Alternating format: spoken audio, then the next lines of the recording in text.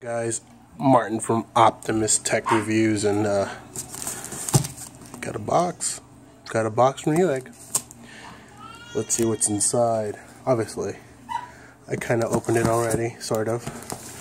I was too excited, so what I did was start to open it. Alright, let's see what's inside.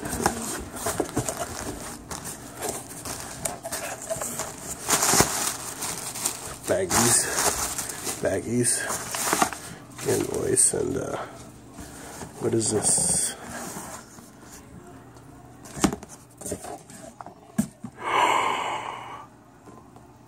Yes, this is what's gonna go into. Here in the box.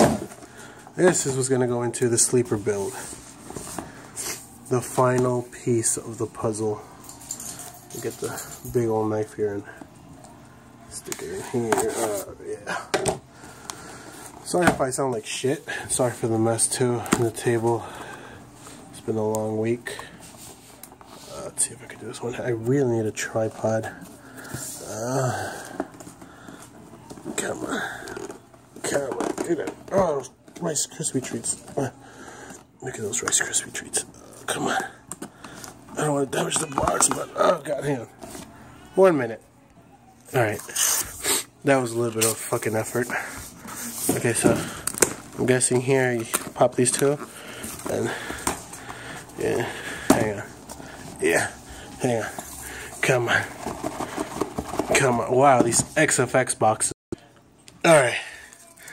That took a fucking battle. Okay, so you get CD drivers, guide, and another guide, and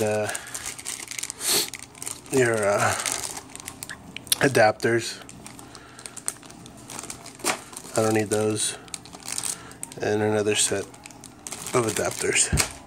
And here is the main event. Whew. Ooh. Ooh. There you go. Wow. Isn't she a beauty? You got this pretty good deal on Newegg. $189 plus tax. It came out to a grand total of $210. And yeah. Let's see how it improves the sleeper build. On the sleeper build, I have a Radeon HD 7750, something like, I don't know, it's a weird number. It's a weird number like that. Yeah. What? I mean, there's nothing much I can say. Oh, yeah, you get, let's see, four heat pipes. Pretty big cooler. There is your six pins on the back, which should save space. Yeah, that's about it. No back plate though for the price. I want to see if I could buy an aftermarket one or do something about it. But yeah, give me a minute. I'm back. I had this back plate laying around and I thought it would fit, but as you can see, the holes don't line up. You know, there was a hope in it.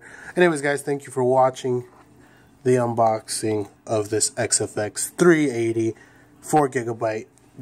And